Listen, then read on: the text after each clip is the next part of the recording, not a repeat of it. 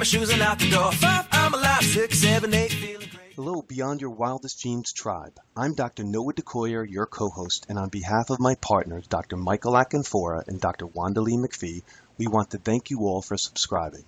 As we surge to 100,000 subscribers, we would like to show you our appreciation with 3 free gifts. In our show notes on iTunes and Podomatic, there are 3 separate links to each of our most latest ebooks: Fermentation 101, Paleo Crockpot Style, and Whole Foods Harvest. Thank you again, and before you begin listening to this incredible podcast, don't forget to register for our upcoming summit, the Longevity and Anti-Aging Project, Living Healthy, Wealthy, and Wise, at www.antiagingproject.com. So welcome everyone to Beyond Your Wildest Genes podcast. This week's guest is Dr. Amir Rashadian. He is joining us from Frederick, Maryland, United States. He has a Bachelor of Science in both chemistry and human biology, as well as a doctorate in chiropractic. He is a speaker, consultant, and nationally published author, as well as being a chiropractor. He has over 15 years of clinical experience, and his practice has helped thousands of people every year. He regularly speaks at corporations, conventions, and churches, and has a passion for guiding people on a path to recovery and wellness. We're going to talk about his book today, The StressProof Life, The Secret to Health, Wealth, and Happiness. Welcome to our podcast, Dr. Amir. Well, hello to you, Wanda Lee, and hello to the wonderful audience of listeners you have. I regularly run into people who tell me they subscribe to your program and they love it, and they're such wonderful people, and obviously I'm a big fan of yours myself, so I'm very honored that I'm with you today. Well, thank you so much. One of the things we like to give our listeners is a little chance to get to know you better to start with. So let's talk about your story, where you've come from, how you wrote the book, and why you became a chiropractor. You got it. When I was 9 years old is when I decided I had to become a doctor, and the reason for that was my dad and I were traveling through the remote villages of Iran in the mountains, and in this one village, a woman went into labor. She was in tremendous pain, obviously having complications. People were standing around. No one knew how to help her. A midwife walked over. She knelt down and examined her for maybe a minute or two, stood up and said, "I am so sorry. There's no heartbeat. There's nothing I can do." And she left and left that young woman alone in her husband's arms. And that was it. And I'm looking in the eyes of this young woman who was just told she's not going to live another few hours, and her husband just collapsed. He just started crying. How could this be? We were just about to start a family, and I felt so helpless. If you've seen 9-year-olds cry, my throat was all choked up, my chest felt tight. I'm having trouble just catching my breath, and tears are just flowing down my eyes. And my dad saw me, and he picked me up, he held me, he carried me out of there. And when I calmed down, the two of us climbed down the mountain to get in our car and drive home. On the way home, "Dad, I don't want to feel like that ever again. I don't want to feel so helpless." And he asked, "What are you going to do about it?" I said, "I'm going to go be a surgeon. I'm going to be the best surgeon in the whole world. I'm going to carry my medical bag with me everywhere I go, and I'm just going to save lives." And that's where it started. 10 years later, I was a student at George Washington University, and I had the grades and the list of extracurricular activities you have to get into a good medical school. And I was applying to the early selection program, wanting to start early. I was on track.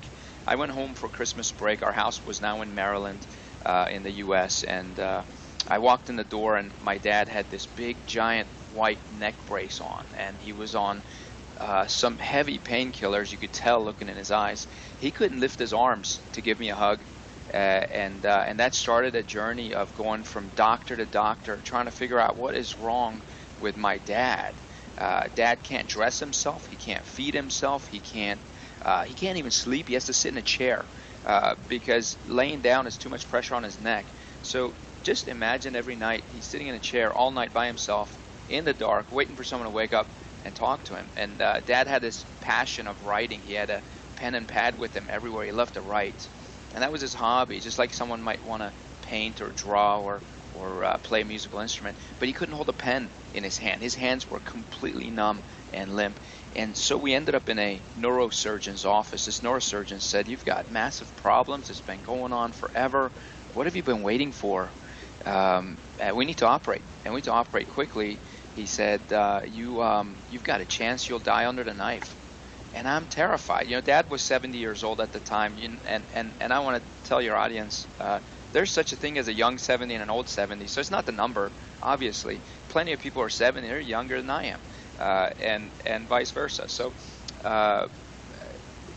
we were terrified because this doctor said, we're going to break and remove the bones in the back of your neck. We'll put rods and screws into your spine. We'll fuse your whole neck. You'll never turn your head again. You may not regain function of your hands. And we're hoping you have less pain.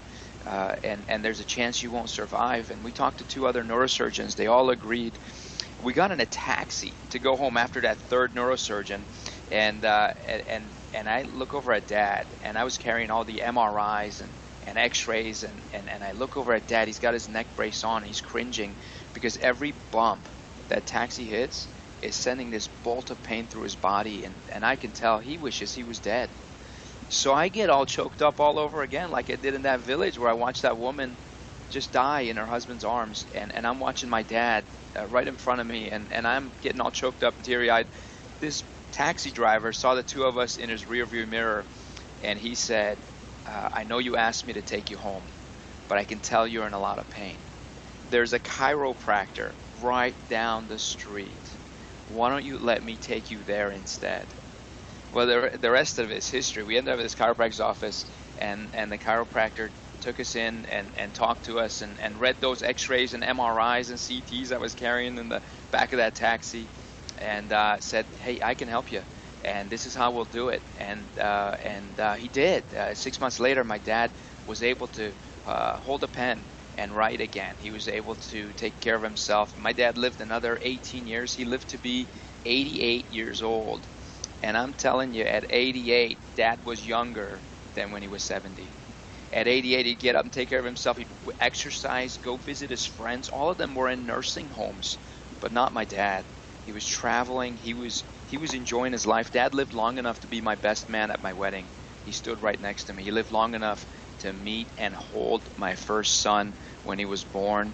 And those 18 years are invaluable. So naturally, I looked at that, and I wanted to do what that chiropractor did for my dad, is be a chiropractor, remove interference from the nerve system, and allow that human potential to be expressed the way it did in my dad and in my whole family now today. That's why I'm a chiropractor.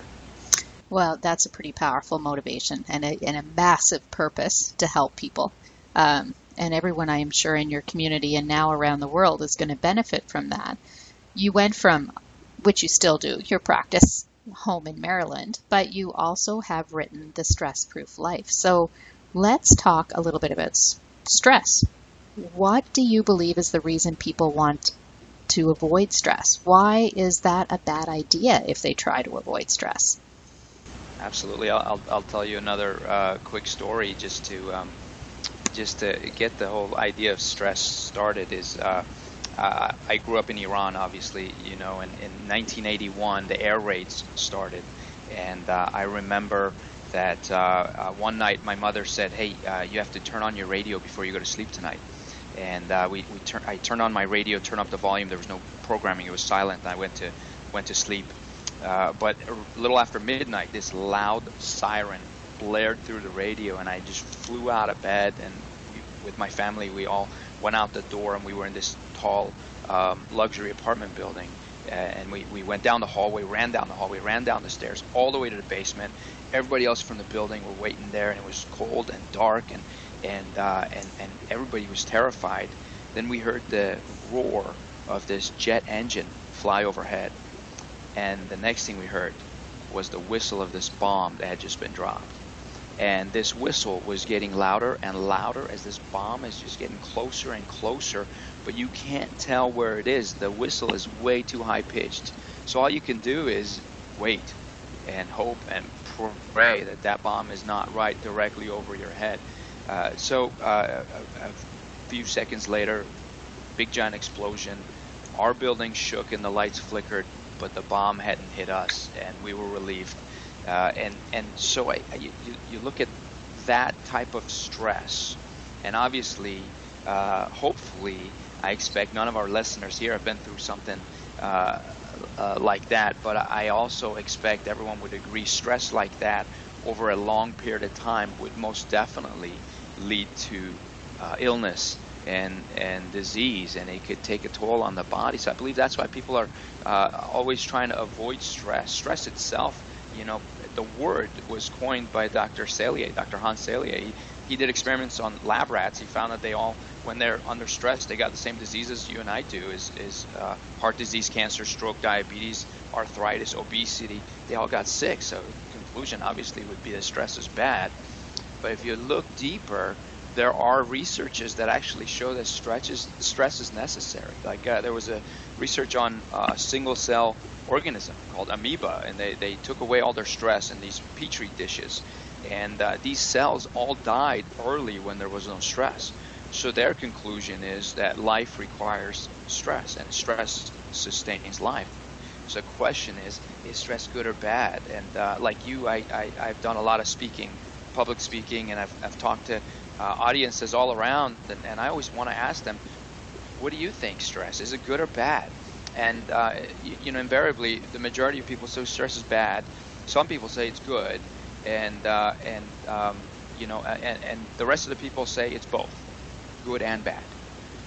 And for me, that question is like asking if gravity is good or bad, or asking if money is good or bad, or fire. I mean, you use fire to cook your food, but it can burn your hands. So does that mean it's good or is it bad? It's really neither. So stress, gravity can make you fall down, or it can keep your feet on the ground when you're walking.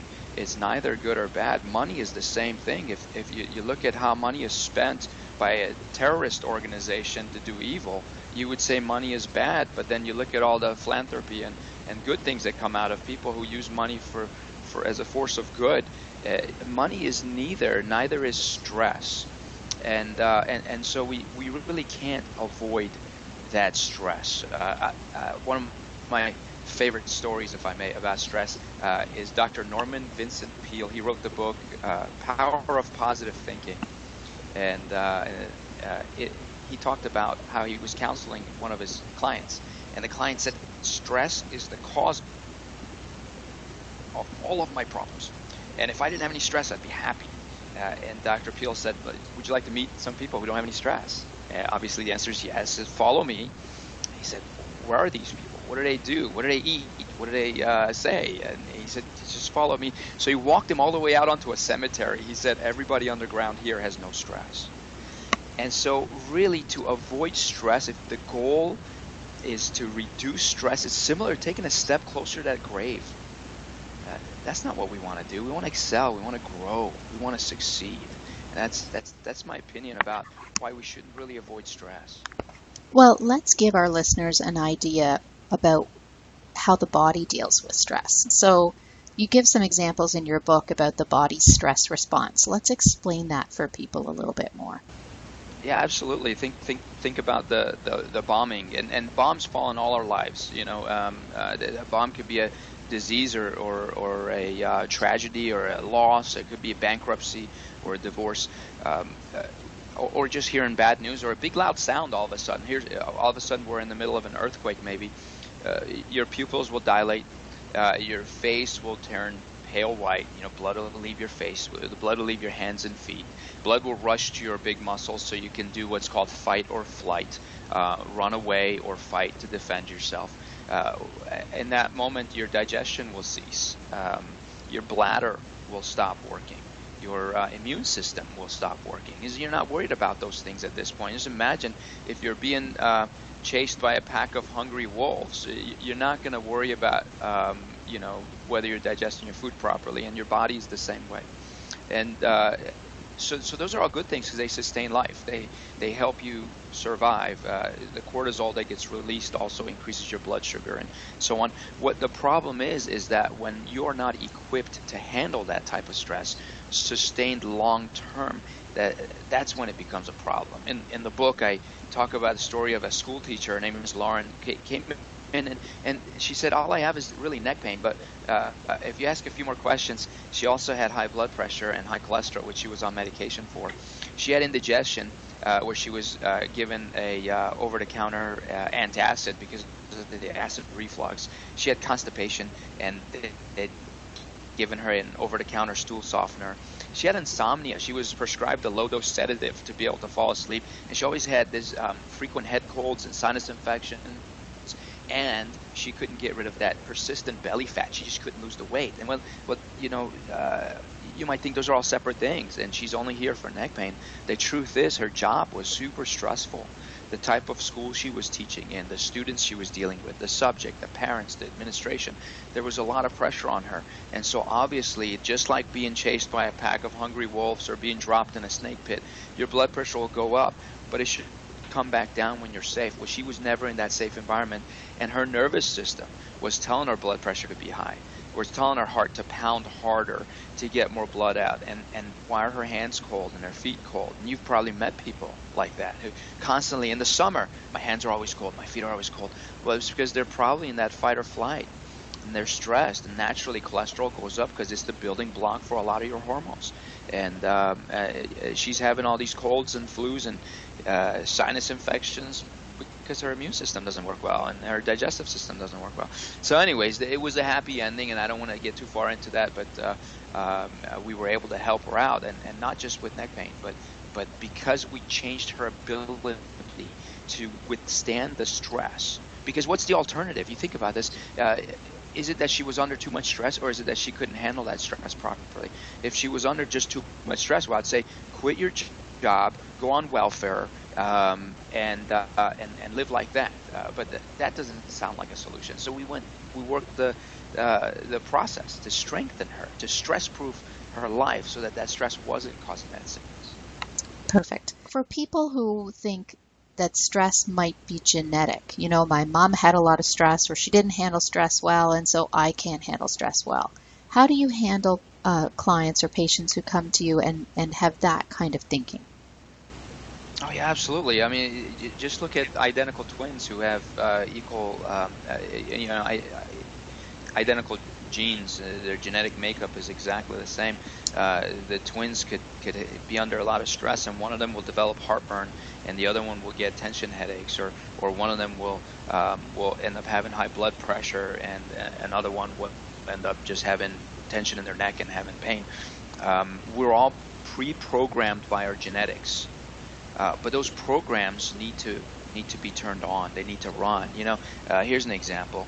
All of our listeners here, I am sure there's a genetic program inside of them that tells them to sneeze, to cough, to vomit, to spike fevers. You get the idea.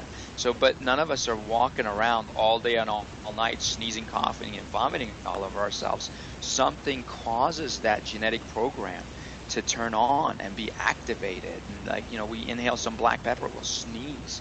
An irritant goes into our lungs, we'll cough. Well, that's a genetic program. We're not doing that. Same thing with, you think about cancer. How many people are struck with cancer, and I know there's a genetic component to that, and I'm not discrediting the genetic predisposition to such a thing. But why is it also that there are some people who've had cancer in their family history who never get cancer, and there are people who don't have any family history of cancer and do get the cancer? It's because of what we're exposed to and what genetic programs we allow to run. If we clean out the environment and our surrounding inside and outside of our bodies, the probability of that drops, and our ability to handle stress increases. I always talk about make an environment conducive to health and healing. And here's an example we talk about in the book is if you go to the National Cancer Institute website and read about how they do the research, they talk about how they use the mice. Mice, they inbreed them, so they all have the same genes, and then they give them cancer, and then they study their genetic response. But how do they give them cancer?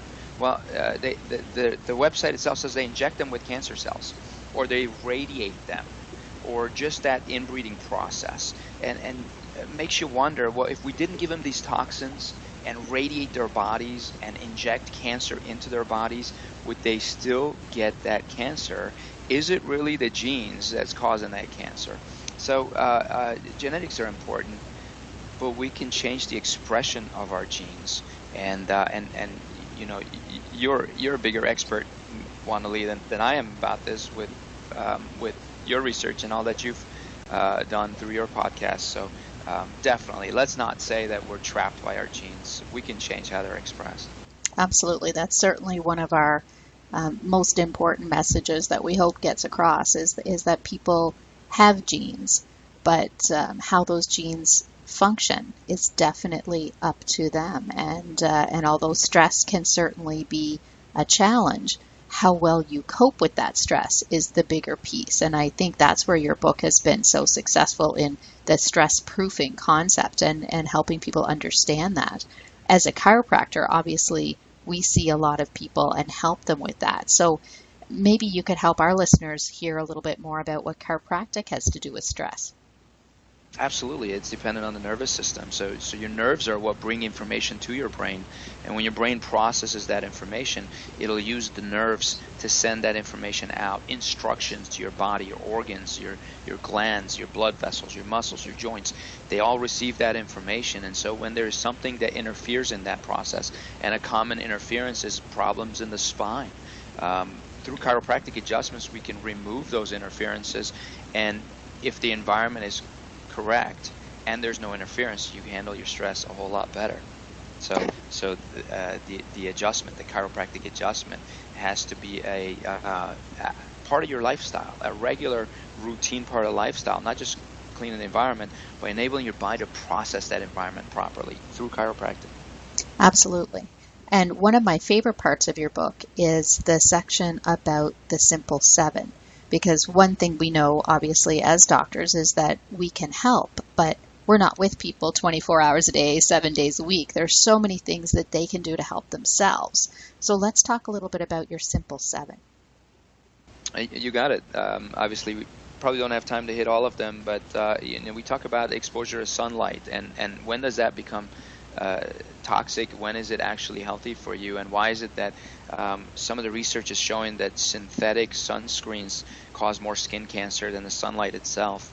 Another one is exercise, and we go through some certain solutions for that. My focus was, let's not give people too many things or something that requires too much of their time, because I always say if brushing your teeth took an hour every day, I doubt everybody would brush their teeth. But the reason you could do it is because you can fit it into your routine. It takes just a couple of minutes, and you can make it a habit that just happens automatically. Well, that's what my focus was with these things. So one thing I talk about is visualizing, and visualizing yourself on vacation. What the brain can conceive or imagine in vivid detail, the body can't tell the difference.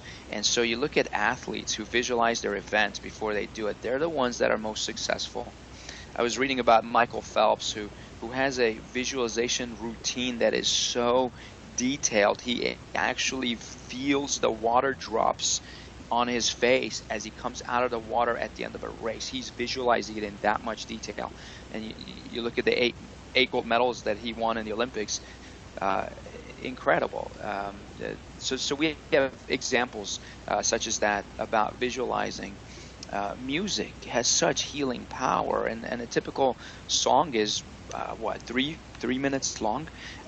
I'll tell you a real brief story. I had an aunt named Aunt Simi who was diagnosed with terminal breast cancer, and she came over to the house, and we were thinking she was going to be really depressed, and she's only got 6 weeks to live.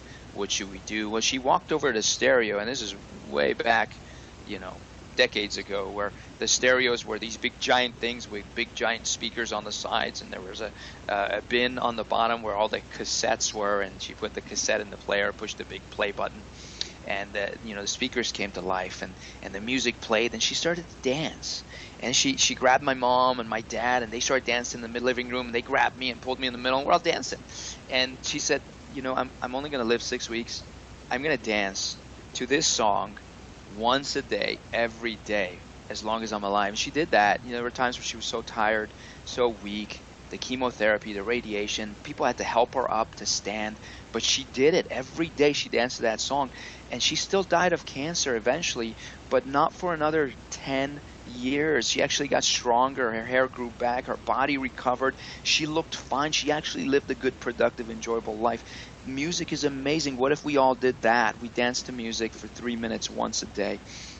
Breathing is another one where we can teach our body to breathe in a way that's conducive to healing. Now, I go through several exercises in the book, but just think about this as an example. When something bad is about to happen, we naturally do what? Exhale or inhale? Inhale. Yeah, we inhale. I mean, suddenly you run into a bear in the woods. You go, and you're scared. And on the other, so that's the stress response. But on the other hand, exhale is you breathe a sigh of relief. That was me when I found out that bomb didn't land on us and it was somewhere else. You breathe a sigh of relief. So the more we slowly exhale, the better we are at dealing stress. And we talk about how to train your body to do that. And obviously, sleep is another one of the simple 7. There's so many parameters that make a big difference. One I'll give you is sleeping in the pitch black darkness. Cover your alarm clock, because just like when your skin is exposed to sunlight, you produce vitamin D. If your skin's in pitch black darkness, you produce melatonin. Melatonin is required for your serotonin levels and dopamine levels, which are your feel-good hormones. And if you're sleeping with a nightlight on, you're not going to get that. And you'll wake up not rested. So again, we go through a few more of those, but that's my simple 7. That's a wonderful starting point for so many people. Even if they pick one a week to implement and move their health and their stress capacity forward, I think that is so powerful. Simple, effective, proven ways to help people just live better. Absolutely. So when we look at the title of your book, it's called The StressProof Life, The Secret to Health, Wealth, and Happiness. Obviously, we've spent the last several minutes talking about health, but where is the wealth and happiness piece of this rolling in? I've been studying the human body for probably 20 years now, and just studying that stress response and watching what causes stress and how people deal with it and how equipped they are. And I found out the number one reason people fail to reach their goals, their dreams, whether it's a health goal or a wealth goal or a business goal of some sort or a career objective, the number one reason they fail to reach it is because their bodies aren't equipped to handle the stress that comes with that. Anything worth doing has stress. If you're pursuing higher education, Wandali, you have multiple degrees. You have an impressive resume. Was your educational experience completely stress-free? Absolutely not. Yet you were able to handle that and get through that and earn what you earned and get to the level you're at. The same with starting a family. There's stress with that. The same with starting a new business or chasing any kind of a dream. If we don't know how to handle stress, then we can't do those things. Or if we want to reduce stress, then we might as well not do any of those things. Everything worth doing has stress, and the body needs to be able and capable of handling that. So if I'm speaking, and whether I'm speaking to a group of high school students or at a church, or it doesn't matter if it's a convention of CEOs, this is the message that how healthy you are depends on how much stress you can handle. But how successful you are also depends on how much stress you can handle. The size of your chiropractic practice is dependent on how much stress you can handle. The number of employees you have in your business is completely dependent on how much stress you can handle. Your income, how much money you produce and earn, depends 100% on how much stress you can handle. So my suggestion is get strong so you can take the hits that come along the way and succeed anyways. Become the kind of person that when that stress comes your way, you actually invite it and you embrace it so that you can succeed and grow and excel in life, not shrink and downsize and get small. You need to be big, think big, and embrace that stress. That is absolutely brilliant. That's one of the interesting conundrums around stress is people think when I get there, I won't have any stress.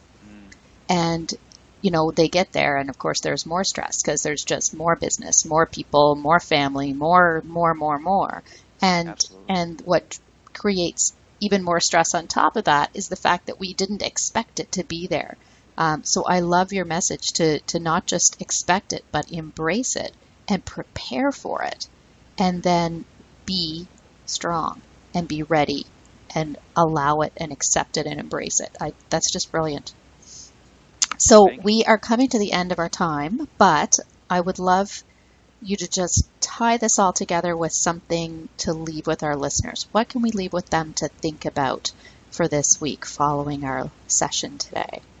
Absolutely. I have two very brief things. Number one, you heard my story about how my dad was suffering and a chiropractor helped him. The question I always ask, and I want your audience to think about this, is when my dad was sick, when he was suffering, when he was hurting, was he the only one who suffered? Or does the whole family suffer? Do your children suffer? Do your parents suffer? And my message to you is that realize that it's bigger than you. That when you neglect your health and you don't prepare for that inevitable event that's going to come your way, you're not just hurting yourself. That so many other people will suffer because of that. That if we take the time and invest our time, energy, and resources into improving our own health, we're actually benefiting our children and our relatives and our spouse and all the people who love and care about us. And hopefully we're setting the example, because the second thing I want to talk about is I truly believe, and this is the title of the last chapter, is I believe we need a new revolution.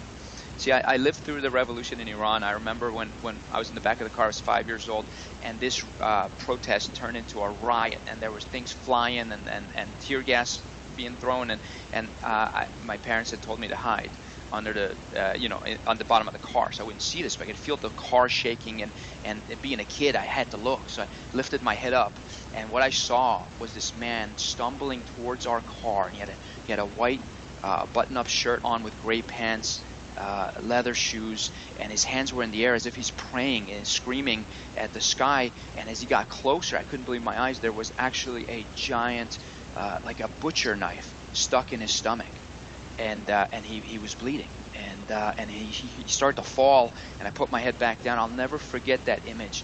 But that's what a revolution is. Now I'm not asking for that kind of a revolution.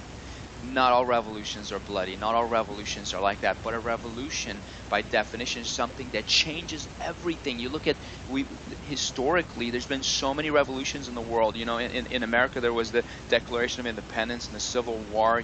There was then the Great Depression and the Civil Rights Movement. And you're thinking all those were revolutions because they changed things. But let's go closer. You look at the 1980s, and I remember the invention of the incredible rice cake. What was the purpose of that rice cake for that people were promoting for your diet? Is they were saying it's fat free, and they were saying fat is so evil. We need to cut fat out. And what happened in the 80s? Obesity started to climb, heart disease and stroke increased, and it went through the roof. So maybe fat wasn't the problem. So then what happened in the 90s? 1991, they announced, sugar is the problem. And listen, I'm not promoting sugar. I think refined sugar should not be part of your diet. So that's the disclaimer. But look at what happened when foods went sugar-free. Those are foods made in factories. They're not natural foods. That's not the same as broccoli or kale. And so these sugar-free foods, what happened? You look at the 90s, the CDC says the cases of new diabetes tripled ever since everything went sugar-free. So that was a revolution, and that wasn't the problem. And today we're blaming stress. Everybody's saying stress is the problem. That's the reason we're all sick. We're all dying. We're all having all these problems. And I want you guys to revolt against that. That's not it. It's not the stress, because we can't handle the stress. It's because we need to be stronger. So and hopefully you'll get a chance to look through the whole book. But it's just 3 steps. It's very, very simple. Here's the revolution. Number 1, learn to trust your innate intelligence. Everyone has it. That's why we talked about genetics. That's why we talked about the nervous system. Your body knows what to do, but you got to know how and why. You should trust it. Number 2, regularly get checked by a chiropractor. Your nervous system needs to be functioning optimally. Chiropractic is the way. And then number 3, not only implement the Simple 7, but hold yourself accountable. Start maybe a small group of people who get together and work together, hold each other accountable. And you know what? Email me, contact me, revolution@thestressprooflife.com. Email me and tell me that you've started one of these groups, and I'll stay in touch with you. I'll put you in touch with other groups, and we're going to start a movement, and we'll change it so that we can pursue our dreams and succeed. I'm so grateful that I was able to talk to you today. Oh, that is a wonderful message to leave with people. And let's just repeat, because I know everything's going to go fast and some people are driving in their car, but let's just repeat one more time how they can get in touch with you, your website. Absolutely. It is, well, the email address is revolution@thestressprooflife.com. If you're interested in the book, it's on Amazon.com. So just search for StressProof, all one word, StressProof, and you'll be able to see the book there. And my website is midatlanticclinic.com, all one word. Wonderful.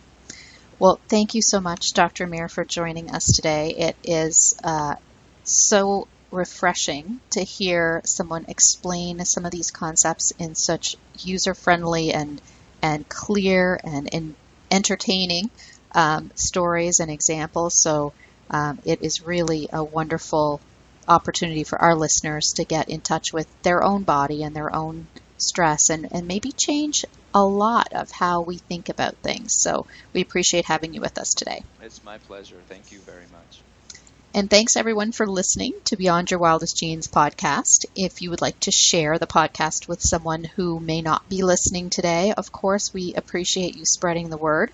Our weekly experts are available for free, and you can share this podcast through the iTunes, also on our website, centerforepigeneticexpression.com or beyondyourwildestgenes.com, or just search Beyond Your Wildest Genes. We'll pop right up there, and there's lots of internet players that have picked up the podcast and are sharing that with others as well. So thanks you all for listening, and we'll talk to you again next week. Bye-bye.